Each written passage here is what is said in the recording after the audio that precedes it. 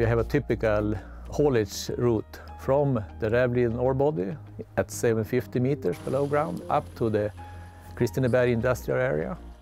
So this heavy, long transport, here it's very hard to only use batteries.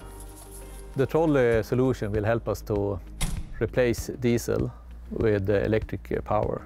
And in the end it will reduce our CO2 emissions, but also help us to reduce the cost per ton. We were asked by Boliden to collaborate with Epiroc to bring this full electric mine in Rävliden into place. Based on our previous experience with trolley and our e-mine concept, we are proud to deliver this from grid to wheel. Well, there's a couple of new components on the track. So there's first of all a pantograph that will go up and connect to the infrastructure.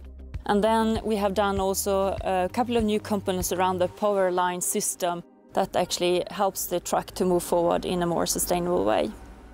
We have built a test track here, about 800 meters, with the contact wires in the roof. And now we are running the trolley truck loaded with ore and trying out the performance of the system as whole.